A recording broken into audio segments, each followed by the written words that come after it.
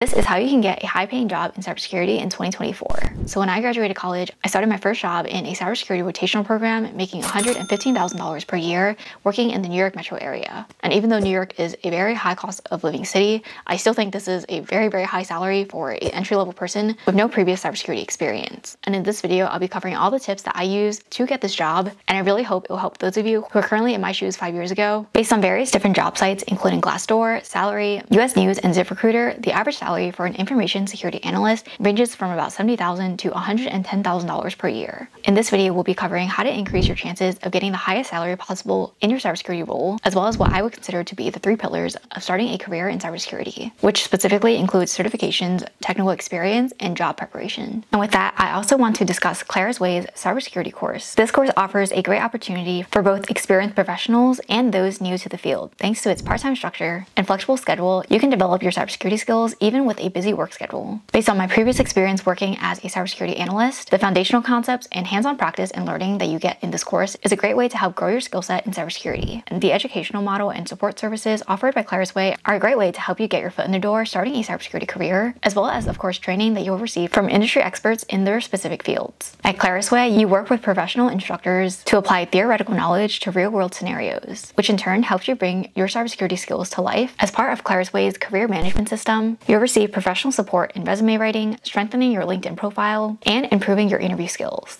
This ensures that not only are you technically proficient, but you're also a strong candidate during the HR and hiring process to hiring managers and recruiters. And now I want to talk specifically about the curriculum and certifications that you can expect to get after completing the Clarusway cybersecurity course, which really brings this all together in a comprehensive learning plan, specifically in preparation for your CompTIA Security Plus certification exam. If you watch any of my previous videos on how to become a cybersecurity analyst, how to start a career in cybersecurity, you know that the CompTIA Security Plus is the certification that I recommend the most for beginners. You don't need any previous experience to take this exam, but it really is one of the keys to getting your first job in cybersecurity, whether you're starting from a non-technical background or you're starting from IT or any other role in tech. So being able to prepare for your CompTIA Security Plus as part of a course that you're already taking is already a win-win. And on top of that, the course's Cybersecurity Operations Center or CSOC experience also gives you that real-world SOC or Security Operations Center experience that you would be getting in a real-world job as a SOC analyst. And the Clarusway cybersecurity course can provide that foundational and hands-on learning. And in terms of the cost of the program, Clarusway offers flexible payment options, as well as several alternatives for covering the cost of the course itself. You can also get a direct discount by applying and paying for the course upfront, or you can opt in for an installment plan. There are also educational credit options with 0% interest up to 24 months. And if you prefer to pay for the program after graduating, that is also an option available. Clarusway provides the opportunity to finance your education with monthly payments based on your income after you graduate. For more information about Clarusway and their cybersecurity program, you can check out the links in my description. Thank you to Clarusway for sponsoring this portion of the video. First, let's start with the basics. So in your early career, you're most likely going to be a generalist, which means you're working on a lot of different areas.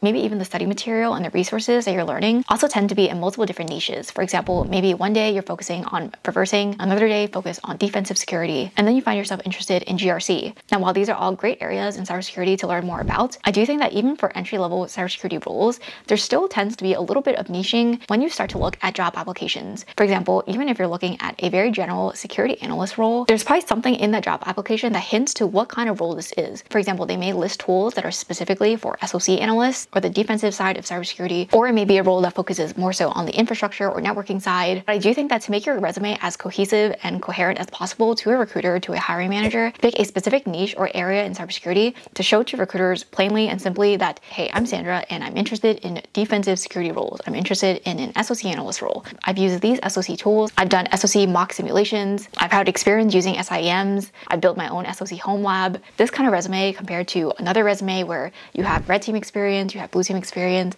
maybe you throw in a course on GRC, it won't be as helpful to a recruiter compared to a resume that's straight to the point with the experience that you have for a specific role in cybersecurity. And I know I've talked about how I am very much a generalist and I enjoy being a generalist. I like dabbling in a bunch of different things. And that was another reason why my first job in cybersecurity, which was a rotational program, was really awesome because I got to test out many different roles in cybersecurity. And that is, of course, another route that you can go down. But I do think that niching down, at least to some extent, will really help your job odds, which also will make it easier for you to push for a higher salary when you're negotiating, when you do start getting those job offers. Because you're still somewhat specialized in a specific area in cybersecurity and in the skill set that the company is looking for. Next thing really quick is to apply on the right job sites. Personally, I try to stay away from oversaturated job listings and posts that have that one-click easy apply, because that just means that there's going to be thousands of candidates, and making your resume stand out of thousands of people is a lot harder than directly applying to a company's website, maybe with a few hundred or less candidates, and that just makes it a whole lot easier to get noticed by the HR team, by the hiring manager. I also created a free cybersecurity beginner's guide for anyone who's interested or needs a roadmap on where exactly to get started, what certifications to take, and that is also where I include my list of job portals and job sites that I recommend, and you can download that roadmap guide for free, linked in my description. All right, so now that we've discussed all of this, let's go into the 3 pillars of the cybersecurity entry-level job search. All right, so first things first is certifications. I've already talked about the Security Plus in this video, and I can link some videos in my description on how I passed my Security Plus. I won't repeat myself, but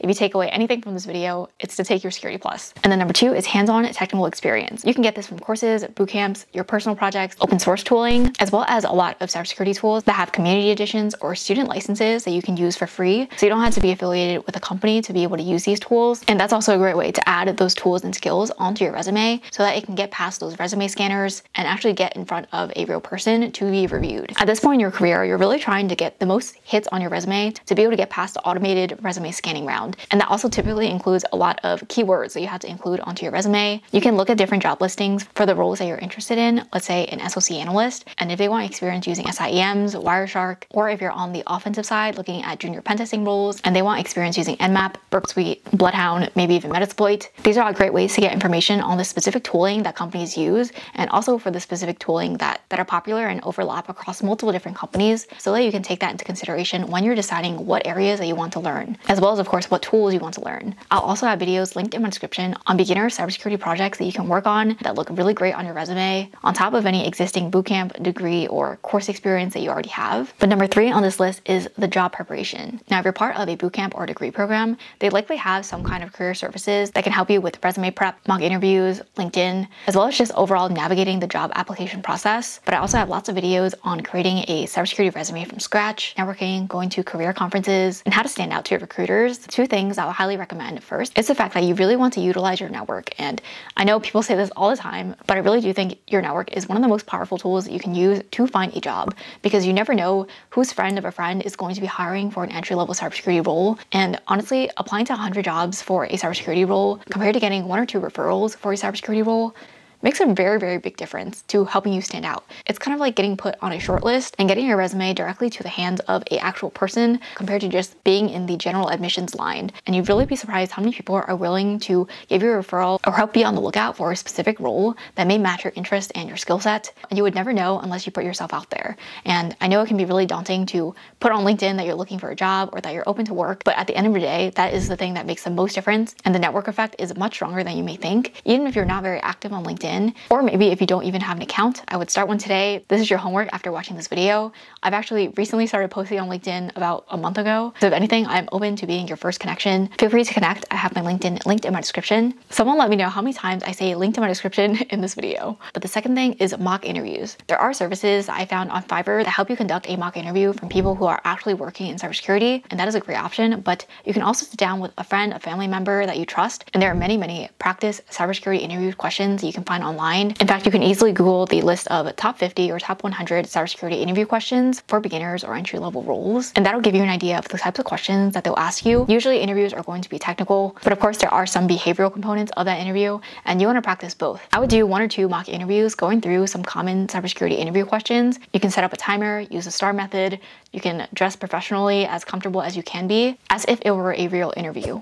And this really helps you get into the mindset so that when you start going into your first interviews, you won't be as nervous, because nothing can really get rid of those butterflies, but I really do think that practice makes perfect. And if you go into that interview not preparing for the types of questions that the interviewer is going to ask, then it may not be as good of an experience than if you did 1 or 2 mock interviews before you went in there, which will also help lower your anxiety at least a little bit. Last but not least, I want to discuss negotiations and salary expectations. So I believe I've made a video on negotiating for your salary, but the main thing is to keep in mind that a lot of salaries on online job portals aren't going to be as up to date as they are today. For example, in my first role out of college, I was making $115,000 per year, which was for an entry-level position, but it is also much higher than the average salary for an information security analyst that you can find on Glassdoor or salary.com.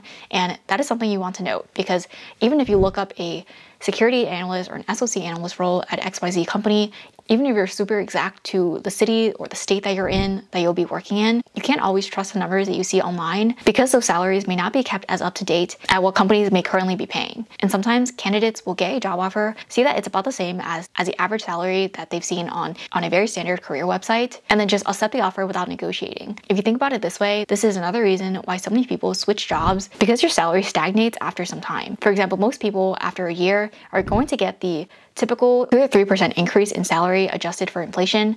Of course, we've seen nowadays that inflation can be much higher than just 2 to 3%. So oftentimes this increase isn't even beating inflation. And if you're working at a company for a year, you may not be up for promotion yet, and you may also not be up for a raise. So the main question to ask yourself is, would you be okay with the salary after 2 years working in the company if it weren't going to change much? Let's say it does a typical 2 or 3% increase, and then maybe after 2 or 3 years, you go for your first promotion or your first raise. Would you be okay with that salary for the next 2 to 3 years? And if the answer is no, then it really doesn't hurt to negotiate. Even if it's just talking to your recruiter, selling yourself a bit more, pushing your skill set. Even a $5,000 increase in the salary negotiation can mean a lot throughout 2 to 3 years. And most of the time, there's always room to negotiate. And this is coming from someone who had no idea what they were doing when they were first negotiating for their first role out of college, and I still pushed myself to do it, and that is something I still do not regret to this day. It does not hurt you, it can only help you, and companies aren't going to rescind your offer. I know that's what a lot of people think, but that is just not the case. If you are their top candidate and they're already giving you an offer, they're not just going to rescind your offer because you wanted to negotiate for an extra 5K. Alright, so that is it for this video. Hopefully this was helpful to you guys. For anyone who is just starting out and breaking into their career in cybersecurity, thank you guys so much for watching. And if you guys have any other questions, feel free to drop them in the comments below, and I'll be happy to get back to you. I post videos weekly, and hopefully I'll see you guys in my next video.